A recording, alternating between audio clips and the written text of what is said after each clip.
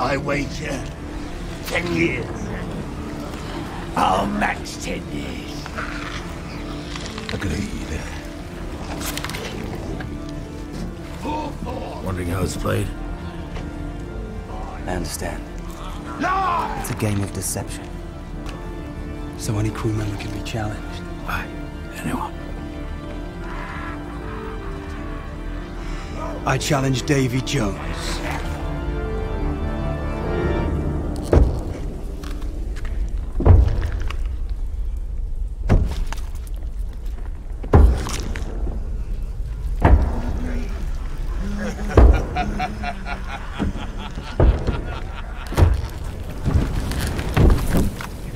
I accept that.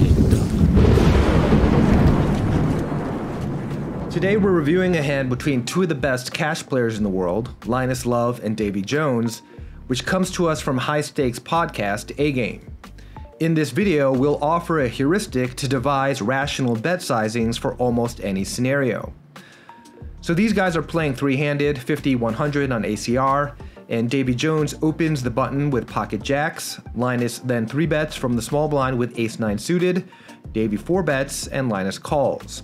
This is all relatively standard according to these 1K and L ranges from GTO base that we'll be using for purposes of this analysis. The flop is ace queen 3 rainbow, and Davy c-bets very small around 15%, which the solver does in this spot with its entire range. You may recall that in our last video we featured a very deep stacked hand and discussed at length how that impacted bet sizings.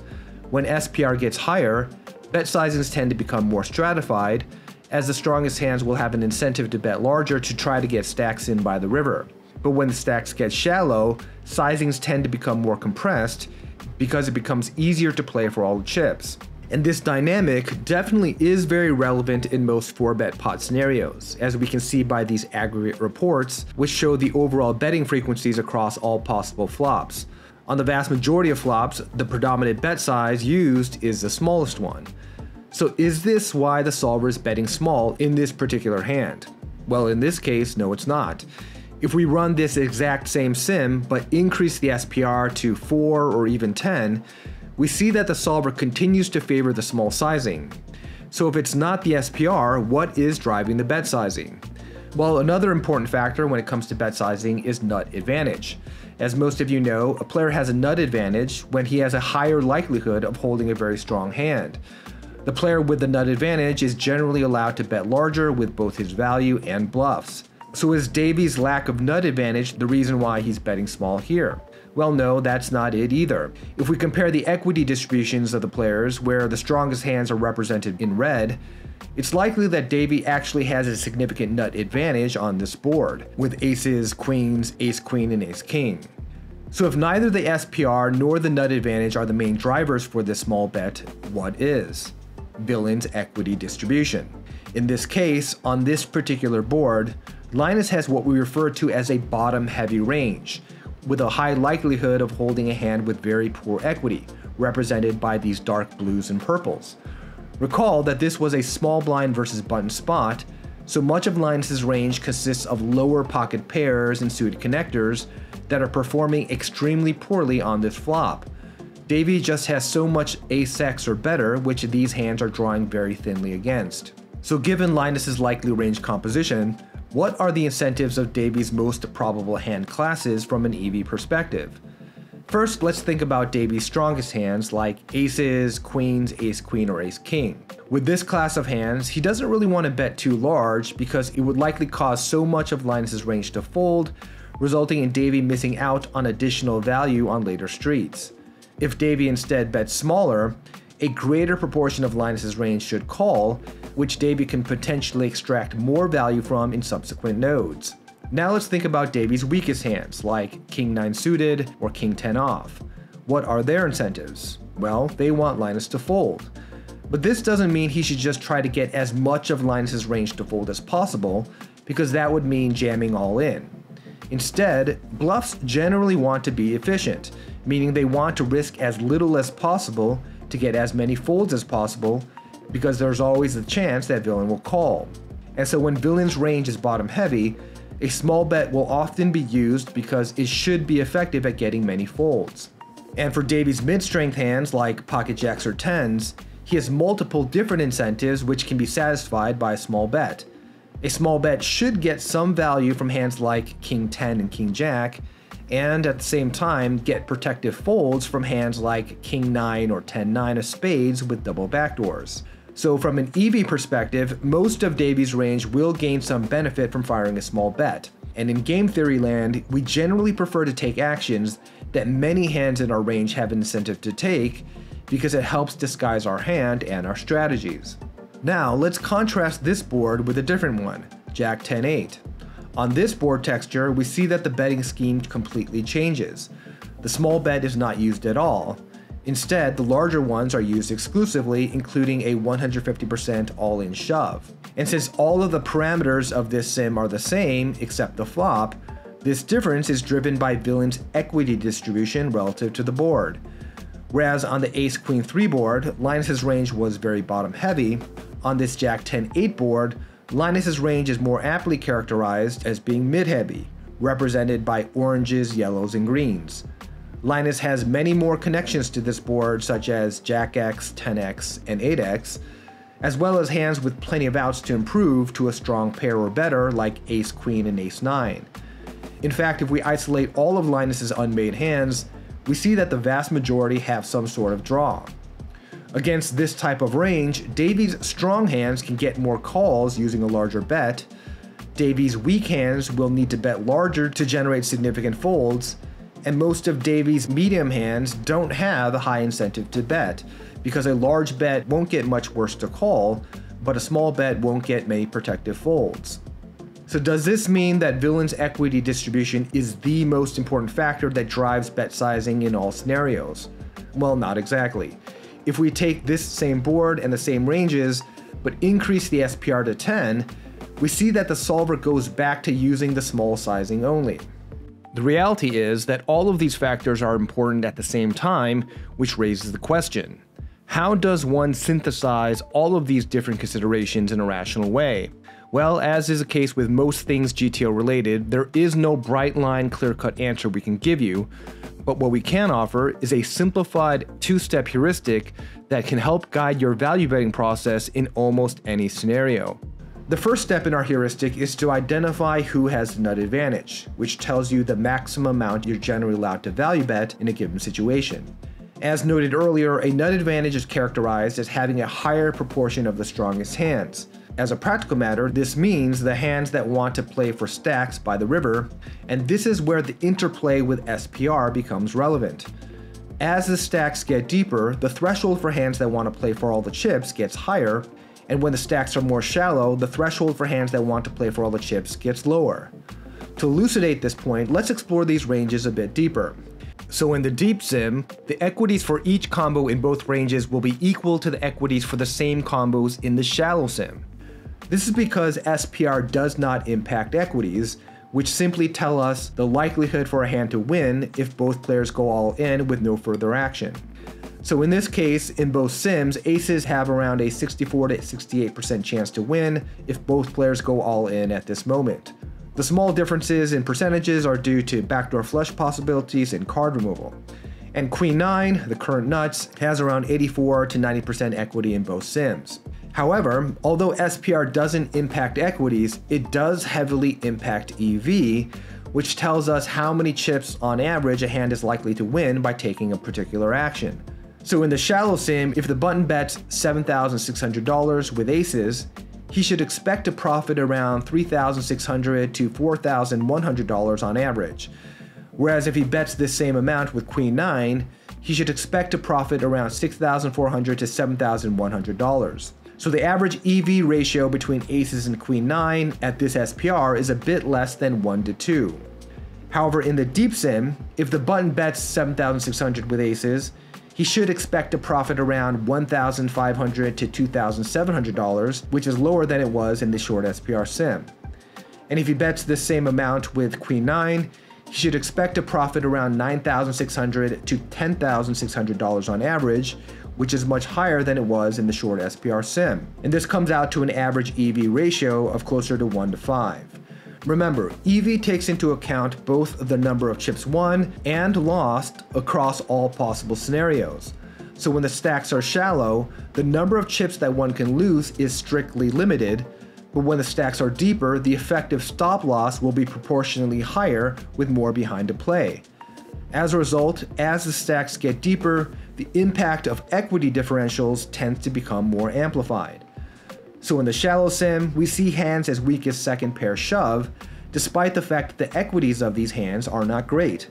Whereas when deeper stacked, you simply are not going to play for 500 big blinds with second pair. Accordingly, in the shallow sim, the nuts, or the primary threshold for hands that can play for stacks on many runouts, is probably going to be around top pairs plus, which the button has a clear advantage in. However, in the deeper sim, the nuts are probably around sets plus, or maybe if we're stretching things out on dry runouts, 2 pairs plus, which the small blind has the advantage in. And this in turn means that in the deeper sim, the max bet for the button, its ceiling, should be limited. So the next logical question is, how do you determine what that ceiling should be? Well, probably the easiest way to think of it is to figure out what the ceiling is when you do have the nut advantage, and then if you don't have the nut advantage, it means that your ceiling should be significantly below that. As a general rule of thumb, when you have the nut advantage, your strongest hands will want to bet an amount that allows you to go all in by the river if you bet the same percentage of the pot on each street. This, in theory, should maximize the proportion of villain's range that he needs to defend, compared to if, for example, hero just went check, check, jam. Now we should note that there are of course exceptions to this general rule, particularly as stacks get shallow, where certain hands may just want to go all in on earlier streets, especially as the SPR gets closer to 1. But in deeper spots, geometric sizing will generally define our bet ceiling for our strongest hands when we have the nut advantage, and in other situations, our bets should be a fraction of that ceiling, which usually translates into bets ranging anywhere from 10 to 80%. Okay, so after we have established what our bet ceiling should be, the final step in our heuristic is to allocate our hand to its actual appropriate bet size up to that ceiling based on villain's equity distribution. Although in a vacuum our strongest hands will want to always bet the ceiling, since one half of the EV equation is based on probability, it's important to choose a size that will be called by a significant portion of villain's range. One way to think of this is that you want to choose a sizing that will give as much of villain's range as possible a difficult decision.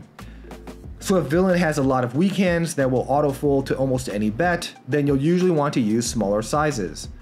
But if villain has many mid-strength hands that will continue facing a small bet, then you'll usually want to use a larger size. And if villain has ample proportions of both weak and mid-strength hands, you can usually split your sizings. Now we should note that there are other factors that impact bet size as well, such as position and the street, but these impacts are usually more nuanced, so to keep things simple for this video, we're just going to focus on these 2 primary steps. So Linus decides to make a very small raise, and we see that the solver does like to raise here with ace-9 suited. According to Aurora, this play is a function of Linus's relatively polarized equity distribution that mostly consists of ace-x plus, which is essentially the nuts at this stack depth, and air, the very low equity hands we talked about previously. This sort of range will have an incentive to attack the medium strength hands in Davy's range, such as pocket kings through 10s and queen x, which he should have a decent proportion of three-handed button versus small blind, especially since he likely c-bet range. Now you might be wondering why a strong hand like aces or ace queen would want to raise in this spot given the shallow stacks. Well, certainly Linus could have chosen to go down the check call route instead, and both Aurora and the solver acknowledge this. But one downside to playing passively in a situation like this is that it could allow Davy's mid-strength hands like underpairs and draws to see the river very cheaply by making this tiny c-bet and then checking back on the turn. So even though there's barely over a pot size bet left, Linus's value hands do have an incentive to take the initiative to control the size of the pot in a way that will result in as much of Davy's weaker range calling as possible, and as mentioned earlier, generally this will mean multiple similarly proportioned bets over each street. And we do see against this very small raise that there is hardly any folding in Davy's shoes, as virtually all paired hands and all draws continue.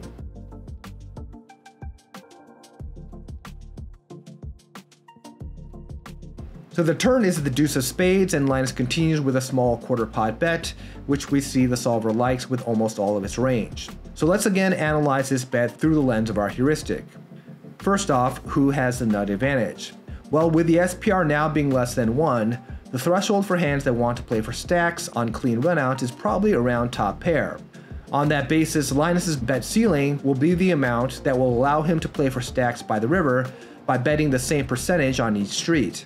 In this case, since the stacks are shallow, this just translates into a very small bet on the turn and river. And when the geometric size is very small like this, what tends to happen is that the betting range becomes more compressed and merged, meaning that it will usually be comprised of some strong, medium strength, and weak hands. In contrast, when the bet sizes are larger, the medium strength hands tend to stop betting. But as the optimal bet size gets lower and lower, these sorts of hands begin to accrue more EV when betting, because there will be more worse hands that can call, and they also can benefit from protection with a smaller efficient bet. And so since the geometric sizing in this spot calls for a small bet, we don't need to move on to the next step of our heuristic. We can bet this small amount almost irrespective of the composition of villain's range, because due to the small sizing, the small blind's entire betting range is compressed. But what would happen if we were deeper? Well, let's implement the exact same turn ranges in a deep stack sim to find out.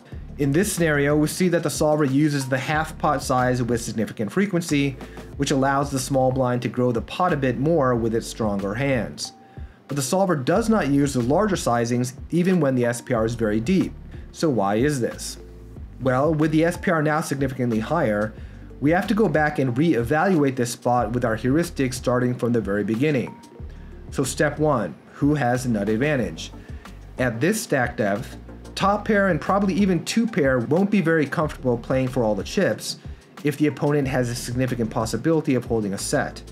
And the button holds a very strong advantage in sets here because the small blind should have been less likely to raise a set on the flop when the SPR was short. Accordingly, the bet size ceiling for the small blind on the turn should be limited due to the fact that it is less likely that he's holding a hand that can play for stacks.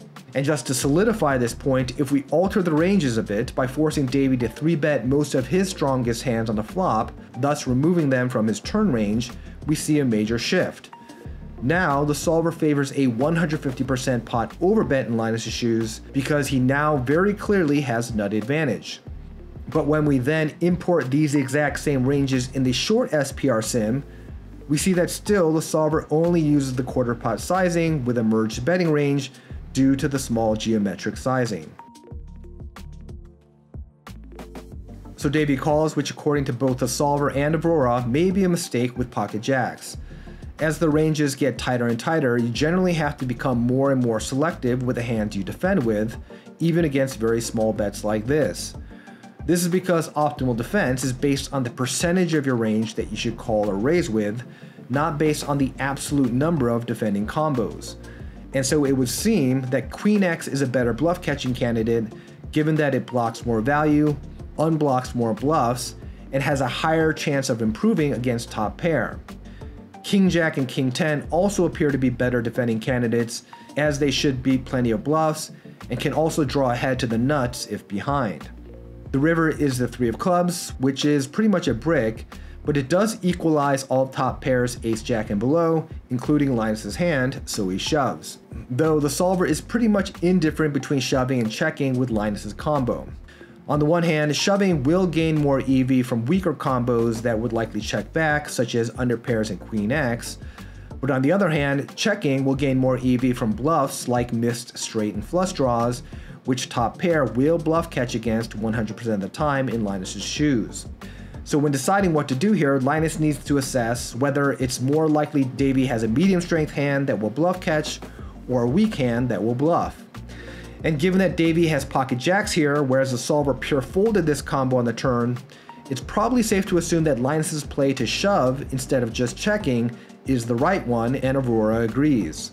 Aurora also notes that there may be some micro leveling going on here between the two, where Davy is calling down light because of Linus' reputation of loving to bluff, and in response, Linus may be punishing a range that he thinks has too many of these sorts of bluff catchers, which appears to be the case. And to round out our bet sizing analysis, if we take these exact same ranges and plug them into the deep stack sim, we see that the small blind hardly bets at all, and when it does, it uses a small sizing. And this is attributable to the fact that the button has a much higher proportion of full houses in its range, which were just not as important in the short SPR sim because the threshold for stacking off was much lower.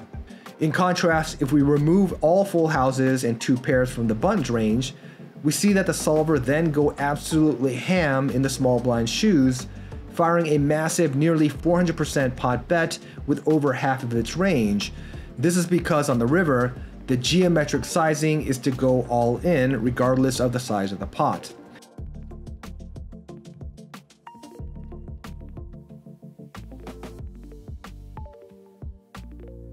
And finally, in Davy's shoes, if we node lock his turn range to call with a few pocket jack combos, we see again that the solver prefers to just fold this hand and prioritizes calling with king queen or kings as jacks block more bluffs, specifically jack 10. So ultimately, Linus gets absolute max value with his ace 9, and a big part of how he was able to do this was by precisely controlling the size of the pot with his min raise on the flop and small bets on the turn and river, which were designed to string along a hand just like the one Davy was holding. If instead Linus had taken a passive check call route on the flop, there would have been a good chance that Davy would have simply checked back on the turn and then folded to a larger river bet. But as played, a great example of how one can eke out additional EV through a masterful manipulation of bet sizing.